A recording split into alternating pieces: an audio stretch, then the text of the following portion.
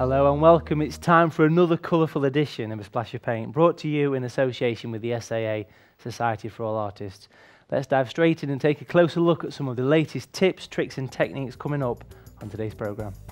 Enthusiastic experimental artist Alison Board uses watercolours to explore the power and structure of trees in today's Try Your Hand At project. I'll be showing you a few more practical tips and tricks to help you develop your own watercolour techniques. Spellbinding SAA professional artist Sharon Hurst shares another one of her enchanting secrets for painting magical shadows and glazes. Popular pencil wizard Malcolm Cudmore conjures up some simple advice for seeing the world from a different perspective. And versatile artist Paul Beattie demonstrates the easy technique for adding texture to your own paintings. So without further ado, let's join versatile experimental artist Alison Board as she kicks off today's Try Your Hand At project, looking at how watercolour can capture the power and structure of trees. Hello, today I'd like to talk to you about working wet into wet with watercolour painting. And I've already got set up here a beautiful piece of 100% cotton watercolour paper. And we're going to do a little bit of a test to start with. So I've got my nice large sable brush, and we're going to think about playing chicken with our watercolour paper. And to play chicken means to get the surface just right so that we can drop colour into the wet area and it runs and we are in control of it rather than the other way around. So the first thing I'm going to do, I'm going to get straight on with it, put plenty of water on my nice big round brush, and I'm going to wet an area. You might not be able to see it, but it's really shiny at the moment. And what we're looking for ultimately is for the shine to go off the paper. So I'm wetting it all over, keeping a really good eye on what's the wet part, making sure that it doesn't puddle at all, and making sure that the water goes on very even. Now, while that's drying, I'm going to mix up some colour. And today I'm going to use this rather lovely alizarin crimson colour. Nice, bright, pinky tone red. And we're going to mix up a nice big puddle of it and make sure that the colour is really strong. Now, the difficult part about wet into wet is making sure that it's not too shiny and it's not too wet so that when you drop the colour on, it doesn't starburst. Now, at the bottom, it's not quite right. And as you can see, when I put the colour on, it starts to run and gets completely out of control, which is not really the position that you want to be in with your watercolour. So let's just take that back. And I'm looking at it now, and it's got a rather lovely sheen to it, which I'm going to wait for it to go off. As soon as it's at the right stage, mixing up a little more colour, it's really good at the top here. You can sweep the colour on, and it just disperses enough so that it's not running all the way down your paper, but it's not giving you hard edges to the colour either. So there you can see a rather lovely, soft-edged brush sweep. Now, the great thing about working at an easel is that you can start at the top and you can work down as the shine goes off the paper. So there's my next stroke. A little bit too wet there, but that's okay. That's what your kitchen roll's for. You can always dab it up with your kitchen roll if you feel that it's running too fast. Load the brush up again, maybe add a little bit more colour to it. Make sure that it's all coated all over, that you haven't got any lumps and bumps of colour. And I'm working my way down. There's my next sweep. And there you can see, just dispersing, not running, not all going south on the piece of paper, just doing exactly what I want it to. Again, a little bit more water into my colour, you don't want it too dry. Coating all of the bristles of this lovely round brush. Now that's still a little bit shiny, but we can sweep it in. There we go. And there you go again. Nice dispersal of colour, just blending out exactly as I want it to. And that's the thing that you're always looking for when you're working wet into wet. And that's what we're going to transfer to this main painting today. I'm working on a picture of some birch trees. I've got my reference material here, and I haven't copied the reference material exactly. I have just used it as an influence for my pencil drawing. Now, what I want to achieve with this painting is I want a lovely soft background, so it looks like we're looking through the trees, through into foliage. And this is the kind of effect that we're after. Then when that has dried, we'll be able to paint over the top of it to get some nice hard edges for texture. So the first thing I'm going to do is mix up all my colours ready, so that as soon as the water is at the state that I want it to be, I can just drop the colour straight in. So first little puddle's going on.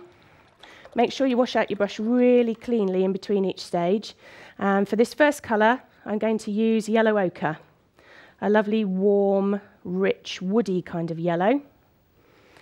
There it is going on. Again, make sure you've got plenty of colour mixed up. One of the most important things when doing wet into wet is that you have plenty of colour mixed up on your palette. You don't want to get halfway through your painting, and while this is all drying, you get in a panic about whether you've got enough colour on your palette. So there's the first colour all mixed up ready. That's the yellow ochre. I'm also going to use the alizarin crimson again, and mix a lovely big puddle of that. It's one of my favourite colours. And then two other colours we're going to use today. We're going to use warm sepia, lovely rich tone brown. Going down, that's rather yummy. Going in there, again, making sure that there are no lumps and bumps of colour left on the palette, that it's just a nice puddle there ready to use. And then the last colour that we're going to use is black. Not a colour that a lot of watercolourists use, but I find very useful for making dark tones. And there we go, just a little bit of that. Now, because black was the last colour I used on my brush, very important that I clean it off. So there we go. You can always give your brush a really good wipe on your kitchen roll to make sure that you've got everything off that you need. Here we go then. I'm going to do the background of these birch trees, and I'm going to wet it. Now I'm going to paint negatively today, which means that rather than using masking fluid or anything to block out the trees, I'm going to paint the water up to my nice trunks that I've got on here, and then drop the colour in either side. So checking, I've got a little bit more water at the top, because I'm working at an easel today. It sometimes happens that all of your water runs south, and it's quite important that it's even. But because this is the easy stage, just putting the water on, it doesn't matter how much you put on. You can go back in, you're not damaging the paper at all, and making sure that it has a really lovely shine to it. So dropping in the water, there I can see it's nice and even, there are no puddles, there's a few at the bottom, but we can attack those with some kitchen roll in a minute. Adding in the water, there we go, just using my kitchen roll, just to keep that under control. Now is the point I need to play chicken with it, exactly as I did on this exercise here, waiting for the shine to go off it.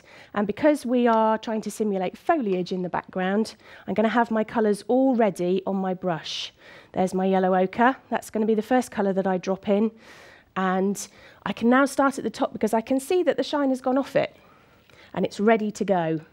So using a variety of brush marks so that I get a variety of foliage shapes, dropping in the colour.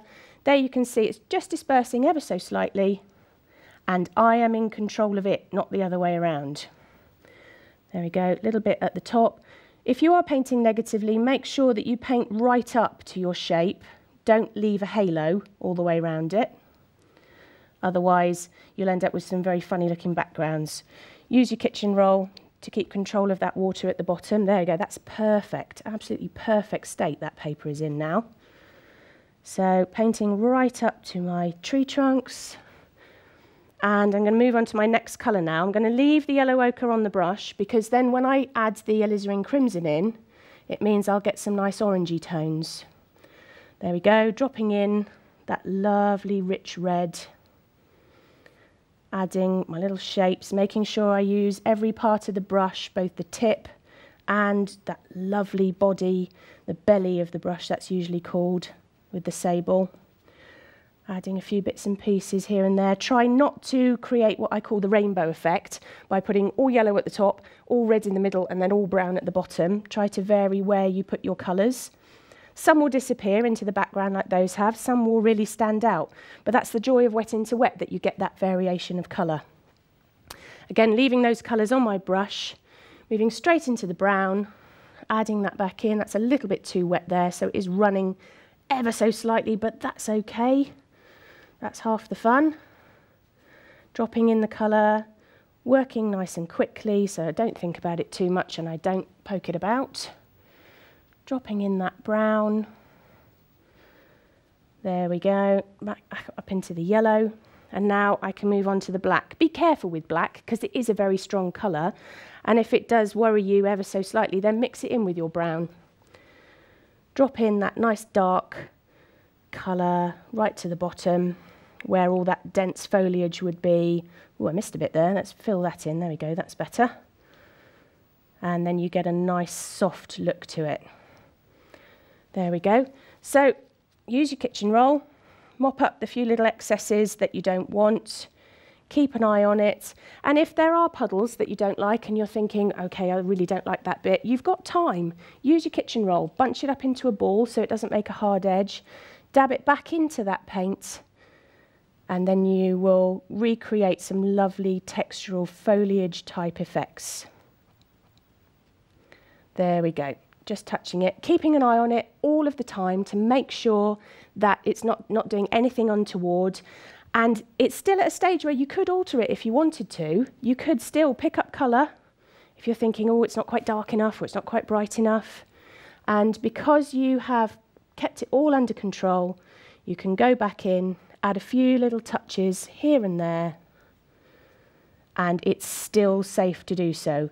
Because you've kept it under control, because it's nice and even, you will be able to alter it as you see fit.